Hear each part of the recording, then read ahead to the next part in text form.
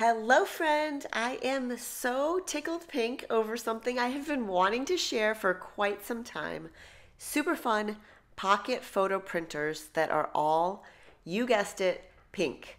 Give this video a thumbs up if you like it, subscribe, and leave any questions or comments below. I ordered 4 adorable and portable pink printers, and I can't wait to test them out with you. Whether you're looking for something for crafting, travel, or just printing on the go, I hope this video helps guide you towards what will be fun for you to use. All of these also come in white if for some reason you aren't as tickled by the color pink as I am. While I'll be sharing my initial thoughts, I can go more in depth in a future video about which ones are my favorites and how I've used them in my daily creative life. So let's unbox these beauties, check out their features, and see which one might be your favorite. Here we go. This first one is the HP Sprocket in Blush Pink. If you've followed my channel for a while, you might remember that I used to love using the first iteration that was white many years ago. This compact printer connects to your phone via Bluetooth, making it super easy to print photos that have a sticky back from your camera roll or social media in just seconds. It features the special Zinc Zero Ink technology, which means you won't have to deal with any ink cartridges. Just load in the zinc paper and you're good to go. Plus, the prints come out in a 2x3-inch sticker format, which is perfect for scrapbooking, decorating your space, or just sharing memories with friends. Look at that. I love the design. It looks so sleek. See that terrazzo sort of splattered effect on it? Ooh, I can't wait to open this. And it comes with the charging cord, of course. And it looks like there is a pack of 10 papers with the sticky back already in here.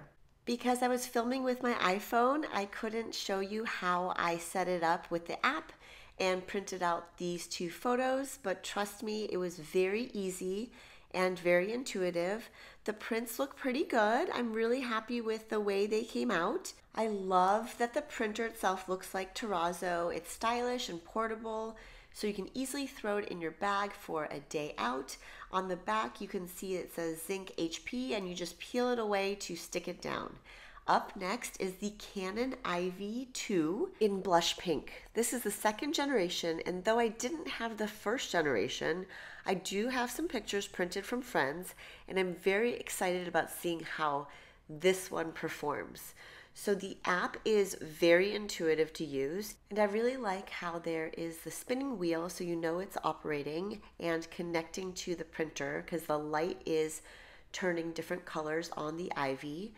And then you can actually see the demonstration of the photo coming out of the printer and also on the screen. I love that. I chose the same photos as I printed before on the HP with the intention of showing you how the actual prints compare to each other. This Canon IV2 uses the same zinc technology, which ensures vibrant, smudge-proof prints. I think they look really good. The quality and vibrancy and color seem pretty accurate. But before I show you how they look next to the others, let's take a look at the 3rd printer.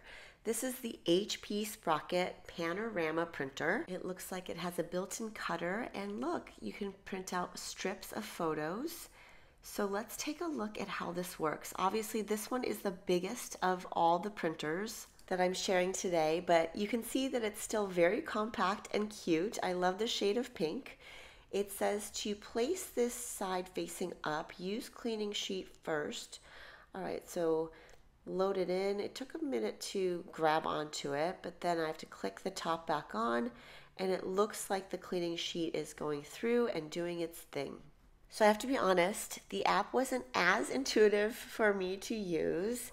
And I'm not sure if I just needed to watch a video or something, but I wanted to initially print this photo, and this photo all in a strip, but it looks like it's printing these individually. And so I had to go with that. And then it looks like there's a paper jam.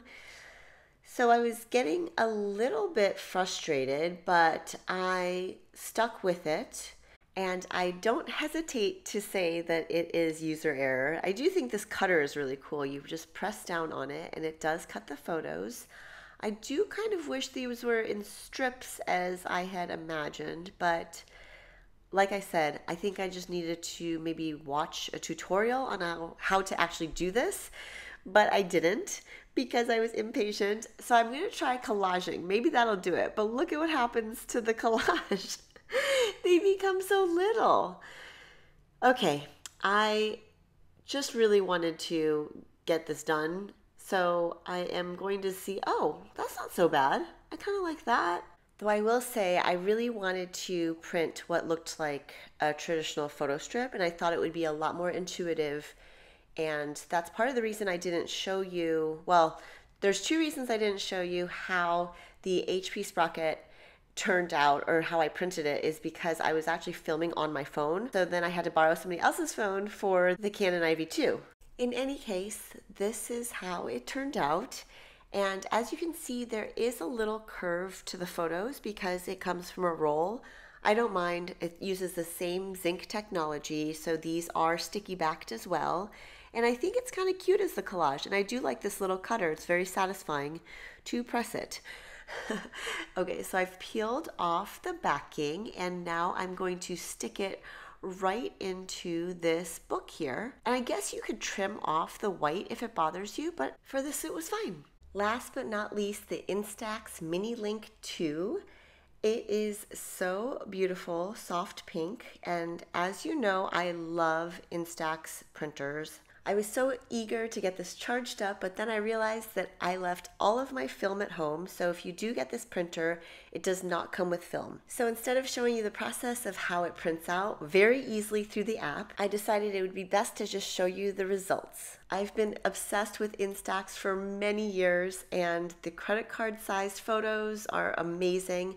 The size of the photo actually is 2x3, but the outside border is the size of a credit card, and you can add it to your journals and even have hidden journaling behind it. So it's a little bit thicker and slightly more substantial, but there is a very nice film quality to it too. So I really love it. This is a different size.